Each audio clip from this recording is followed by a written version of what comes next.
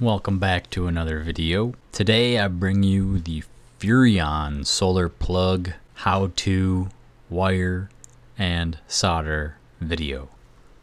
Based on all my research, I've noticed the Furrion plug is not pre-wired in a lot of solar setups. So you need to go buy your solar panel, hook it up to a solar charge controller, and then hook that piece up to the battery.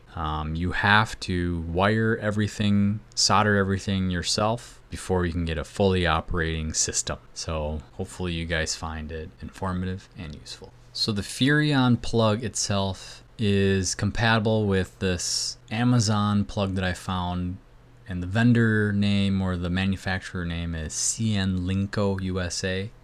They're the only authorized Amazon retailer that sells this plug, and it's supposed to work on RVs made by Grand Design Forest River based on research. I'm getting it from my fish house / ice house.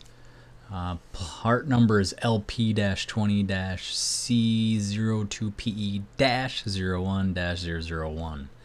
And the cable specifications, you can only use it from 14 to 12 gauge wire, rated up to 20 amps, 500 volts, IP67 waterproof rating, and its working temperature is good from -40 to 80 degrees Celsius. Did anyone guess what's inside here? Soldering iron. Optional, but it's flux paste. I have this vintage one that my old man gave me. I mean, look at this thing. And maybe a little shrink wrap, I guess never hurts, huh? Okay, let's get to it.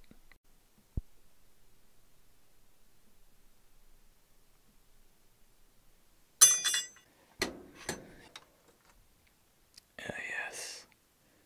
The appropriate tip. Save your comments for someone else. Okay, just kidding. Post below.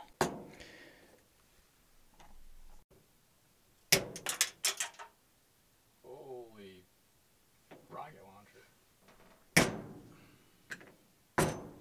Add some heat shrink. Here I'm just doing a little test fit and strip. I did about 1/4 inch at first, and then I had to make sure that it fit into the little plug. And I did the other side, relatively simple. So just take your time, eyeball it, and snip. So right here I'm pre-assembling all the plugs in correct order, because once you solder the end piece, you can't reassemble it, right? So you kind of have to loose fit all the little components.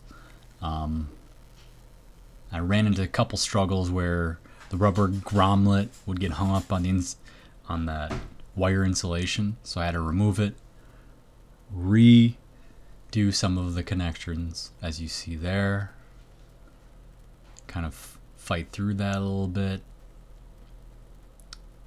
Final test fit, looks good, and that's really it. Okay, soldering time. Here's some ruby fluid. So what this does is, if you're having issues with solder flow into the wires, into the connection, you kind of want to use this flux, and it helps the connection here a lot better. An anti-frustration tool. Dip it like that, just a couple old dabbles. Apply it, but I'm going to go less because I know that it's going to kind of crackle and pop as I solder. First solder going in. So the way I check to make sure that the soldering iron is good and ready is I just touch it. If it smokes, it is ready to rock and roll. Not easy to see. Holy cow, there's no room.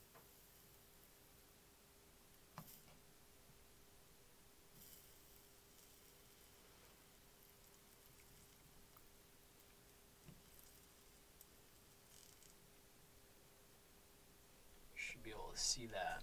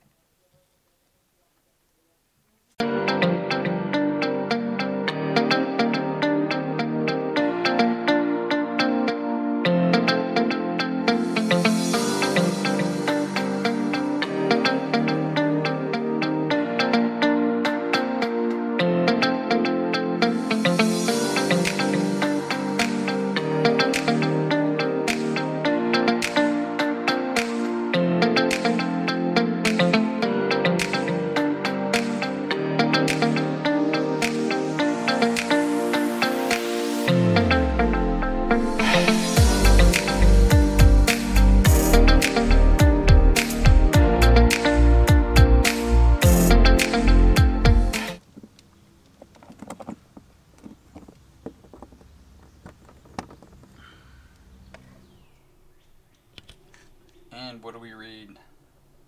1372?